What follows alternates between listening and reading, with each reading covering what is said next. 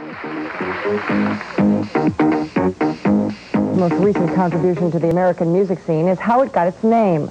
So-called house music was first made in the creators' houses, but it was also performed at clubs called the Warehouse and Powerhouse. However it got its name, it's one of the hottest things going, and as Jay Levine reports, it may only be a matter of time before house musicians become heroes in their own homes.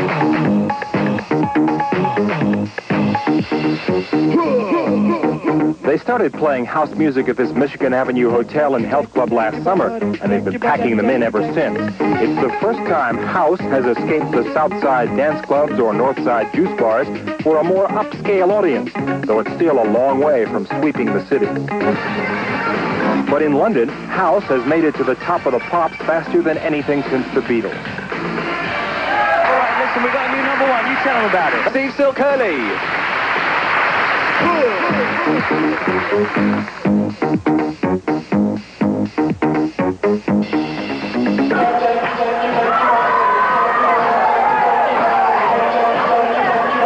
Steve Silk Hurley and his group J.M. Silk are now making their mark on the world of music, while still relatively unknown in their own hometown.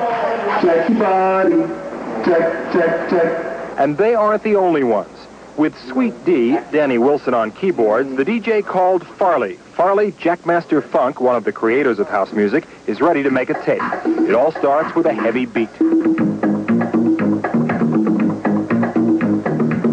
Okay, that sounds pretty good. Now I'm going to talk into the sampler right here. Work your body. And then we can play it from the keyboard. It stays into the sampler, and I can play it on the keyboard up and down the scale. Work your body. Work your body. You can have a fast or a slow effect. Like the Chipmunks, you know, or...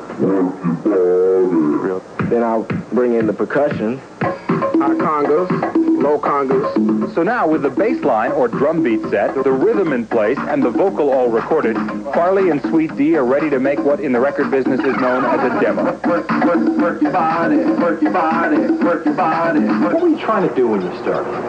Make some money. Although I was really basically trying to make a record for, Chicago, because I was here trying to gain more popularity than the next DJ that was next to me, because it's a world in which DJs come a dime a dozen, and you have to have something to put yourself above the next guy. House has been very good to Farley, and to others. But if it takes off, like many believe it will, those $1,000 advances they've been getting may soon seem like peanuts. Jay Levine, Channel 7 Eyewitness News. There we are. Northwestern tries to stop its losing streak. Tim Weigel with that and all the sports when we come back.